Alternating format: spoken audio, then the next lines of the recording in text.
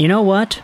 Sometimes when we have these crazy ideas that are tossed out there into the media, it ignites some very interesting discussion, and that's what I wanted to focus on here in this video, because this tweet by Ken Campbell, who used to work for the Hockey News, this was published earlier last week, and it had 115 replies, 70,000 views, a whole bunch of retweets and quote tweets, and in comparison, very few likes.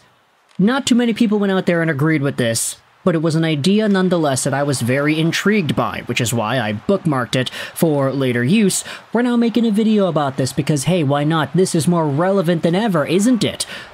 Ken Campbell on June 2nd, so when was June 2nd? That was after Game 6 of the Florida and New York series. This is what Ken Campbell went out there and said. This is a serious question, not meant to prompt a bunch of toxic responses. In fact, I asked it to my beer league buddies a couple of months back. If you had an absolute must-win game, which player would you rather have in your lineup? Auston Matthews or Sam Bennett? This is the Ken Campbell edition of the Martians got the death beam pointed at Earth, one shot to save humanity, I want Iguodala to take that shot. This is that version of that. But it's a little bit different, because Ken Campbell is asking, hey, Game 7, must-win game, you have one spot left in the lineup, do you put Auston Matthews or do you put Sam Bennett? And the reason this was interesting to me, especially as of right now, is because if you take a look at what Sam Bennett has been doing in this year's Stanley Cup Playoffs and ensuing Stanley Cup Final, he has been a menace. A menace to remember. 27 years old, 6'1", 194. There's nothing special about the profile of Sam Bennett. He's a normal-sized dude. But this guy plays with a grit, a determination, a tenacity that is so difficult to go out there and replicate. It's difficult to match, too. The guy had 100 penalty minutes this year, 41 points, 69 games played. Do the math on that. 41 divvy, 69 multiplied out by 82. That's on pace for about a 49-point year. Not bad in the slightest, but in the playoffs last year when the Panthers went to the finals, Bennett had 15 points in 20 games played. This year, he's got 12 points in 14 games played, including what is a 5-game point streak wherein he's got 6 points in that process. Take out this Game 3 loss against the Rangers, and Sam Bennett has, what is that, 7 points in his last 8 games? Or, no, I'm an idiot. 8 points in his last 8 games, excuse me. He's been fantastic in this playoff run for the Florida Panthers. Even with a few pointless games against the Boston Bruins here and there, he has still been fine. Either way, though, when it comes to Sam Bennett, this has been one of the most impactful players on the ice who doesn't happen to be a quote-unquote big name. I mean, Bennett is only making $4.425 million a year till the end of next season. I get it, you know, everybody talks about the Florida state tax impacting these dollar amounts and making them lowered, but Sam Bennett at $4.4 mil, who gets maybe 40 to 50 points a year, and who is able to provide that huge grit, this is a player that is causing so many problems for opposing teams. He causes a ruckus everywhere he goes, he knocks people down, sometimes legally, other times illegally, and he makes his opponents' lives a living hell. Meanwhile, Auston Matthews, he does that too, but just on the score sheet. But the only thing is, he only does that on the score sheet when he's actually producing points to go up on the score sheet. Doesn't happen often, unfortunately. Auston Matthews is making $13.25 million a year till the end of 2028, and this season, of course, he had 107 points in the regular season, fantastic, 69 goals, he had 106 points 2 years ago, 60 goals, this year he had 4 points in 5 playoff games, which sounds great on paper, until you realize that he had 3 of those points in 1 game. There were 3 separate games in the playoff series against the Bruins where Auston Matthews scored 0 points.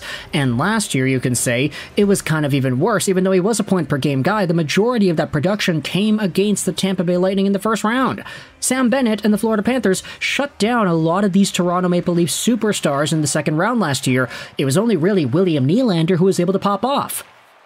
And so, with this idea in mind, knowing that Sam Bennett is this crazy good, agitative force who can produce points and who does so at a cap hit at $4.425 million a year, and you take a look at what Auston Matthews has done, sure, he'll have a game in a playoff series where he pops off, but for the rest of the time, sure, he might look a little bit dangerous, sure, he might be a shooting threat, but even if you go back to last year, I mean, Auston Matthews had 2 points in the opening 2 games against Florida and 0 points to end off that series as the Leafs got eliminated.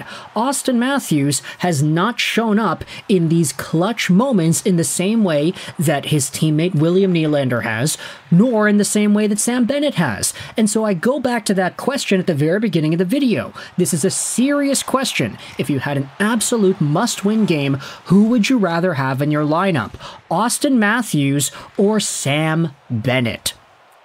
Let's go out there and read some of the replies. After going through all the stuff that we had talked about, dissecting these players and dissecting the idea, Michael Del Villano goes out there and says, Auston Matthews. Matthews, hands down. I'm surprised you even play in a beer league, Ken. But the answer is Sam Bennett, and it shouldn't even be close. There also are some other people saying, hey, this is not a serious question. It's hard to believe that you have friends. Ay, that's a lot, eh? That's a lot. A lot of roses. Depends on the makeup of my team. Leafs got a lot of guys that can score. The Panthers got a lot of guys that can grind you down. It's kind of a tough question for me, but if it was my Flames, I'd go Matthews. If it was for the Oilers, I'd say Bennett. Sam Bennett, there's an answer here. Bennett or Tkachuk, he's a better comparison. No, that's the point, Hockey Rules 1. You want to take different styles and compare and contrast them and ask would you rathers. Sam Bennett, if I wanted a player of 0 integrity who wins by concussing opposing key players. Auston Matthews, if I wanted to win on talent alone. And then you had Jeff Fayette go out there and say, lol. The thing is, if you had to ask me about this, my logical reasoning brain says, yeah, no, Auston Matthews is the better player, so I'd say Auston Matthews. Sam Bennett, unfortunately, is never going to score 69 goals in a season like Auston Matthews has already done. But under the circumstances, underneath the umbrella of what this situation proposes, I don't know, it's hard to agree with Matthews. It's hard to disagree with the idea of Sam Bennett being more important, more valuable, more helpful for you winning an absolute must-win game. If it's Game 7 of the Stanley Cup Finals, sure, you want Auston Matthews to go out there and score a hat trick. But do you believe that he's going to do that? I mean, the sample that we have seen of Matthews over the years indicates that it might actually be unwise to make that bet. But Sam Bennett could go out there and grind down your opponents, torture them mentally, and maybe get an assist or 2 on top of that.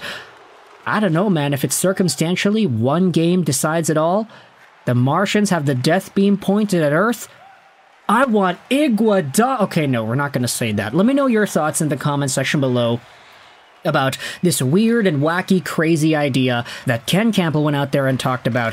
Who would you rather have in your lineup? Auston Matthews or Sam Bennett? Let me know your thoughts in the comment section below. Do you agree, disagree with my assessment and with Ken's implication over here? Ken doesn't go out there and say directly what he would choose, but you can tell there's a reason why he's asking it. Let me know your thoughts in the comment section below. I hope you enjoyed this video. And bye.